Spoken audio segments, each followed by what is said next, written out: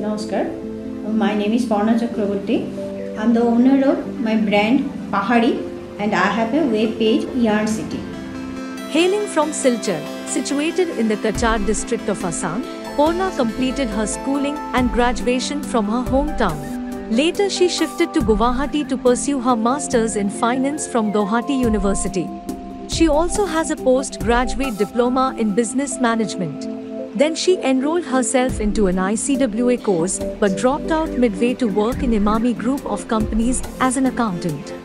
I had worked for 9 years in various companies and then I got married. Then after 1 year I got baby. Taking care of and choosing clothes for her daughter revived her childhood hobby of designing dresses.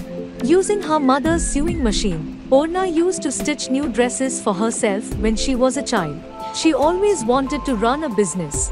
After her daughter started going to school, she now had enough free time, so she became an active partner in her husband's businesses.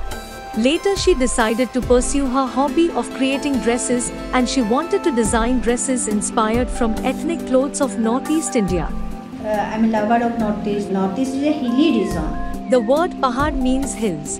Her love for the hills of Northeast led her to naming her brand as Pahari. But she found herself lost in the mountains of entrepreneurship. While desperately looking for suppliers and weavers without any guidance, she got to know about Indian Institute of Entrepreneurship, where she found all the necessary hand-holding support related to training, mentorship and networking. But selling is the main thing.